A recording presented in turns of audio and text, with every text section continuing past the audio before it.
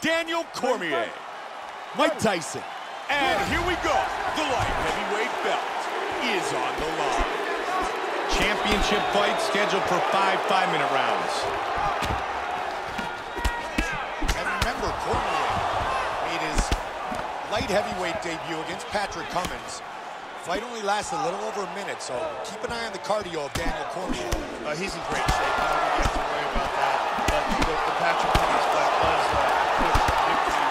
The Cummins defense took that fight on literally a week's notice.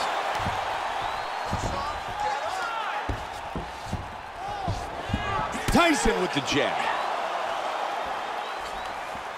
He got the clinch.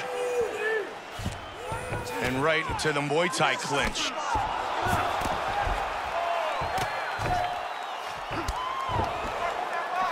He blocks a huge knee. They separate. Tags him. Oh, and he eats a nice knee. Big knee. Nice knee. He hurt him. Oh. Trying to stay out of trouble here. Hard straight punch. Strong jab. He's teeing off with some vicious shots. Big shot to the body. And he goes down. He's in big trouble here. He's out. It's over. And it is all over. Beautiful knockout strike here for the victory.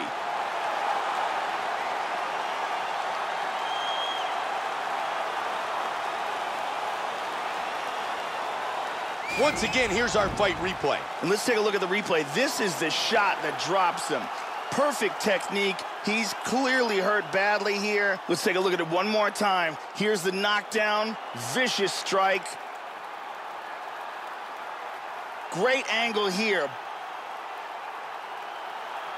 Boom! And he's out. And here is Bruce Buffer.